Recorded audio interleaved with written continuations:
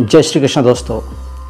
आज हम एक बहुत ही अच्छे विषय पे बात कर रहे हैं। वो विषय कौन सा है कि पढ़ाई का सही तरीका क्या होना चाहिए, किस तरह से बच्चों को पढ़ना चाहिए या उसका क्या आर्डर रहना चाहिए, किस समय कौन सी चीज़ पढ़ना चाहिए, इसके ऊपर हम बात कर रहे हैं। और अगर ये एक टेक्निक है, वैसे तो ये एक लर्न करने की या पढ़ाई की एक टेक्निक होती है। ये बहुत से शोधों में इनका पता चला है कि अगर इस टेक्निक से पढ़ा जाए तो कोई भी चीज़ आप लंबे समय तक याद कर सकते हो और अच्छे से याद कर सकते हो।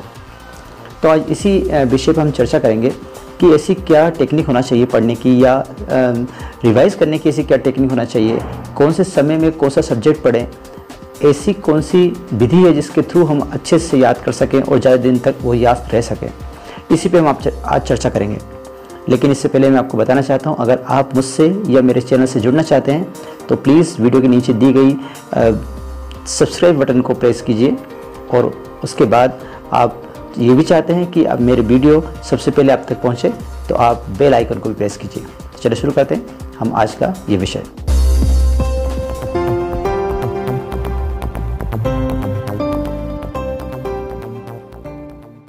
पढ़ा हुआ लंबे समय तक हम कैसे याद रख सकते हैं? ऐसी क्या कोई टेक्निक है जिसके थ्रू हम इसको याद रख सकते हैं? चलिए इस पे बात कर लेते हैं। तो इसके लिए जो सबसे ज़रूरी बात है, जो लंबे समय तक याद अगर रखना है किसी चीज़ को, तो इसके लिए सबसे जो बड़ी ज़रूरी बात है वो सबकॉन्शियस माइंड में फ्रेमिंग बनना। मतलब जब तक आपके सबकॉन्शियस माइंड में आपने जो पढ़ा हुआ है उसकी फ्रेमिंग नहीं होगी, तब तक वो आप रिकॉल जब करेंगे, यानी कि जब आप उसको वापस दोबारा याद करने की सोचेंगे तो वो रिकॉल नहीं होगा, मतलब वो आपको याद नहीं आएगा वापस। तो इसके लिए ज़रूरी क्या है? सबकॉन्शियस माइंड में उसकी फ्रेमिंग बनना। और सबकॉन्शियस माइंड में फ्रेमिंग कब बनेगी?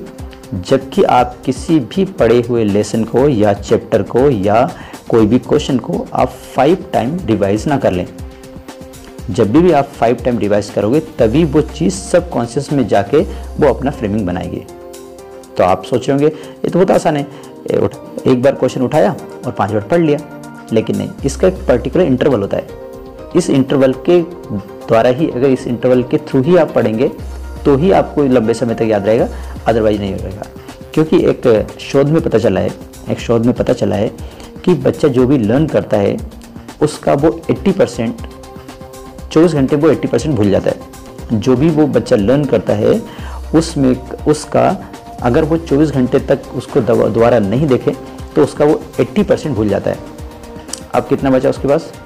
20%। और अगर वो अगले दिन भी उसको रिवाइज नहीं करता है तो उस 20% का 80% फिर भूल जाता है। तो बच्चा ये तीसरे दिन तक तो कुछ याद ही नहीं रहेगा। इसीलिए लोग कहते हैं कि आगे पाठ और पीछे सपाट, मतलब जो इधर याद करते जा रहे हैं पीछे वाला भूलते जा रहे हैं, क्योंकि वो टेक्निक से पढ़ ही नहीं रहे।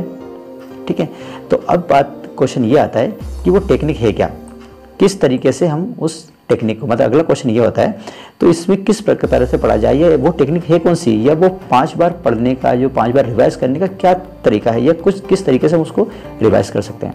तो चलिए अपन इस पर बात करते हैं। तो जैसे देखिए, पहला जो रिवाइज होता है, पहला रिविजन कैसे होता है? तो जैसे ही कोई पीरियड स्टार्ट हुआ और एंड हुआ, मतलब एक पीरियड ख़त्म हुआ या फिर आप घर पे मान लीजिए सपोज करो पढ़ रहे हैं, तो पहला जो रिवीजन होता है वो विदिन 10 मिनट होता है। मान लीजिए एक पीरियड लगा, सपोज करो साइंस का एक पीरियड लगा, ठीक है, आपको 40 मिनट में जो भी कोई टीचर पढ़ा के गया, उस 40 अगला टीचर आएगा, 2-3 मिनट तो लग ही जाएंगे अगले टीचर को आने में। उन 2-3 मिनट में आप वो जो 40 मिनट में जो टीचर पढ़ा के गया उसको जल्दी जल्दी सरसरी नज़र से देख लो, क्या रहे, अच्छा ये ठीक है ओके ऐसा करते हैं आपने उसको पढ़ लिया। तो क्या वो फ्रेम बन गई है कि हाँ अच्छा इस टाइप से क्वेश्चन आया था और ऐसा था। तो इस तरह से आप एक फ्रेम बना लेंगे, वो फ्रेम आपके माइंड में चली जाए। अभी सबकॉन्शियस में नहीं गई, वो कहाँ गई है? अभी आपके कॉन्शियस माइंड में गई है, क्योंकि आपने जल्दी पढ़ लिया। ठीक है, तो पहला रिविजन हुआ विदिन 10 मिनट। जैसे आप पढ़ाई ख़त्म करें, या कोचिंग की बात करो या स्कूल की बात करो, स्कूल के पीरियड की, या घर पे भी अगर आप पढ़ रहे हैं, जो जिस तरह से पढ़ रहे हैं, तो विदिन 10 मिनट आप उसको वापस एक बार सरसरी नज़र से देख लो। ये होगा आपका पहला रिवीजन। फिर आता है दूसरा रिवीजन। दूसरा रिवीजन करना आपको 24 घंटे के अंदर। तो 24 घंटे के अंदर रिवीजन कैसे करेंगे? आप दिन भर में जो भी आपने पढ़ा, मतलब 24 घंटे का मतलब जो भी आपने दिन भर में पढ़ा है वो सोने से पहले एक बार रिवाइज कर लो। जितना भी आपने जिस भी सब्जेक्ट का, जितने भी सब्जेक्ट का आपने पढ़ा है, सोने से पहले आप उसको एक बार रिवाइज कर लो। इसको बोलते हैं आप दूसरा रिवीजन। ठीक है, तीसरा रिवीजन की बात करें। तीसरा रिवीजन होता है एक हफ्ते में, ठीक है। पहला हमने विदिन 10 मिनट वाला था, दूसरा 24 आवर्स का था, तीसरा रिवीजन है एक वीक का, यानी एक सप्ताह का रिवीजन। अब एक सप्ताह का रिवीजन कैसे करेंगे, आप कोई एक दिन डिसाइड कर लीजिए कि मुझे इस दिन पूरे सप्ताह का पढ़ना है, ठीक है। आप फिर क्या करेंगे, जो भी इस वीक में, जो भी वीक आप चुन रहे हैं और जो भी दिन चुन रहे हैं, जैसे संडे का दिन चुना आपने रिवीजन करने के लिए, तो आप मंडे से लगा के जो सैटरडे तक का जो भी वर्क है आप वो संडे को लेके बैठेंगे और एक बार पूरा का पूरा पढ़ लेंगे, पूरा का पूरा लर्न कर लेंगे आप एक बार। तो 7 दिन का जो भी था वो आपने एक हफ्ते में उसको कंप्लीट करा। तो ये क्या हुआ इसका, ये हुआ आपका अगला, यानी कि थर्ड रिवीजन, ठीक है। अब आता है चौथा रिवीजन। चौथा रिवीजन करेंगे आप एक महीने का, यानी एक महीने में दोबारा पढ़ेंगे उसको।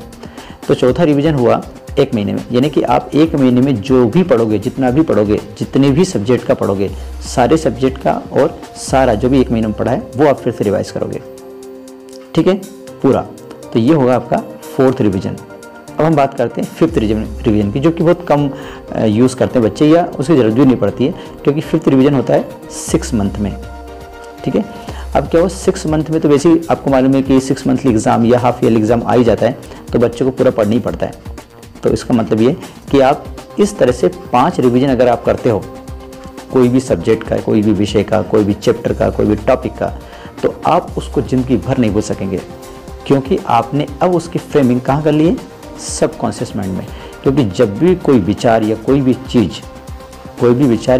चीज़, बार बार आपके माइंड में आती है, तो वो चीज़ फिर सबकॉन्शियस माइंड में चली जाती है, और फिर हम उसको कभी भी किसी भी समय रिकॉल कर सकते हैं, क्योंकि वो हमारे पास ही होती है।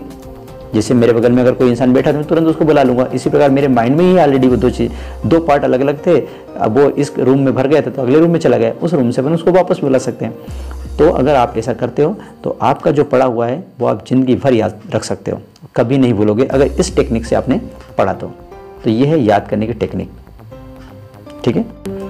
अगला प्रश्न ये आता है कि बच्चे क्या करते हैं कि उनको पता ही नहीं होता है कि कौन सी चीज़ को पढ़ी जाए, कौन सी चीज़ उनके लिए सही है, कौन सी चीज़ गलत है, या कौन सा इंपॉर्टेंट है और कौन सा इंपॉर्टेंट नहीं है, उसका पता नहीं होता, कौन सी चीज़ को पहले पढ़ा जाए ये उनको नहीं मालूम है। तो मैं उसकी बात बताता हूँ कि क्या होता है कि बच्चे सीक्वेंशियल पढ़ाई करते हैं। सीक्वेंशियल समझते हैं, यानी सीक्वेंस से पढ़ाई करते हैं। जैसे बुक में दिया है first chapter, second chapter, third chapter, fourth chapter, इस तरह से बच्चे पढ़ते हैं, तो उसको बोलते हैं सीक्वेंशियल पढ़ाई। तो अगर बच्चे सीक्वेंशियल पढ़ाई को छोड़ दें, यानी कि इस तरह से ना पढ़े, तो उनके लिए बहुत फ़ायदा है। कारण ये होता है, मैं अब इसका एक तरीका बताता हूँ आपको। जैसे कि बच्चे ने मान लीजिए कोई भी क्वेश्चन उठाया, पढ़ा, अब वो पढ़ने बैठा, उसने आधे घंटे तक कुछ क्वेश्चन पढ़े। अब हुआ कि आधे घंटे बाद आपका दिमाग क्या हुआ, थकना शुरू हुआ। मैंने बताया था शुरू में ही आपको कि आधे घंटे के बाद उसका जो दिमाग का कैपेसिटी वो 20% हो जाती है। अब हुआ कि आपने कुछ क्वेश्चन पढ़ लिए शुरू में, जब आपका दिमाग अच्छा था आप पढ़ने बैठ गए, आधे घंटे के बाद आपका दिमाग कम होना शुरू हुआ, ठीक है, कम होना शुरू हुआ तो आपका पढ़ने में मन नहीं लगेगा। आप सोचे यार मुझे याद क्यों नहीं हो रहा है, और थोड़ी देर बाद क्या होगा, आपका पढ़ने से मन उठ जाएगा और आप पढ़ाई से उठ जाओगे। मतलब फिर सोचो अरे यार हटा, नहीं याद हो रहा है, छोड़ो इसको, आप पढ़ाई करने से उठ जाओगे।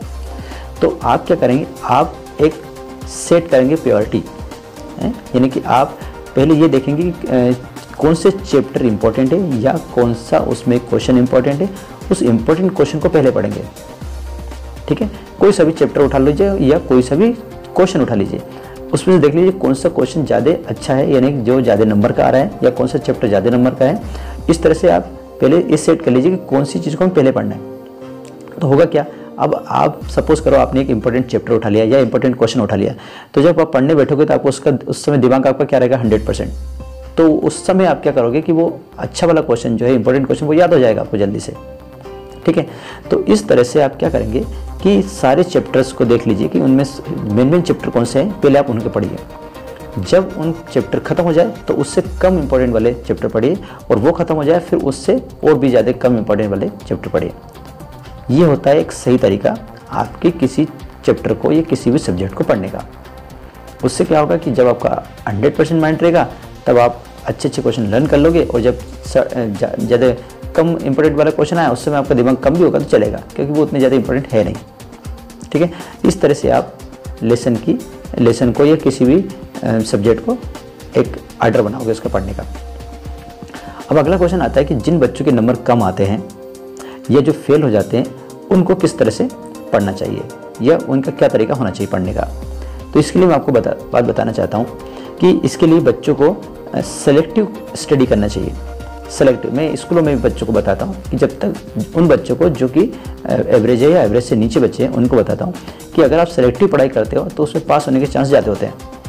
सेलेक्टिव पढ़ाई कैसे कि मान लीजिए आपके चैप्टर, आपकी बुक में 15 चैप्टर है, उसमें से आप चूज़ कर लीजिए कि आपको कितने पढ़ने, सेलेक्ट कर लीजिए कि जैसे मान लो 10 पढ़ना है कि 8 पढ़ना है, इस टाइप से आप चूज़ कर लीजिए और फिर उन्हीं को पढ़िए। ठीक है, ये इसको बोलते हैं सेलेक्टिव पढ़ाई। लेकिन दिक्कत क्या है, प्रॉब्लम क्या हो रही है कि इस समय बच्चे क्या करते हैं कि एक ही चैप्टर को बहुत सारी बुक से पढ़ते हैं या एक ही सब्जेक्ट को बहुत सारी बुक से पढ़ते हैं। अब सपोज करो हम मैथ की बात कर लें तो बच्चा सोचता है यार कि आर डी शर्मा से पढ़ लूँ, आर एस अग्रवाल से पढ़ लूँ, एनसीईआरटी से पढ़ लूँ, और कोई का जो बाकी के कुछ पेपर्स होते हैं जैसे 10 ईयर के पेपर होते हैं उनको भी मैं पढ़ लूँ, हैं, या कोई गेस्ट पेपर होते हैं उनको पढ़ लूँ, सैम्पल पेपर होता है उनको पढ़ लूँ, बहुत सारी चीज़ें से इकट्ठी कर लेता है, पढ़ाई होती नहीं है।